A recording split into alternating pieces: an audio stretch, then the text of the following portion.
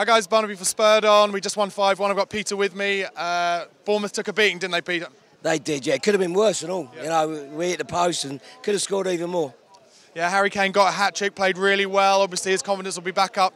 But who else really turned it on for you today? Who really impressed you? Well, do you know what? I like Danny Rose. I like to see Danny Rose in the team because I think he has an attacking dimension that Ben Davies doesn't. So I like to see Danny Rose in the side. Thought we all played pretty well, but then again, you know, Bournemouth are not the strongest opposition. If we can do that against the top sides, I'll be happy, you know. Well, we did turn City over 4-1. What I'd say, just while you're mentioning Danny Rose, I thought he had a bad first 10 minutes, but the way he bounced back from that really impressed me because he could have let his head drop after that. He's not likely to do that. He was going to make mistakes, always going to get caught upfield, but it's the different attacking options that he gives us that I think is important, you know.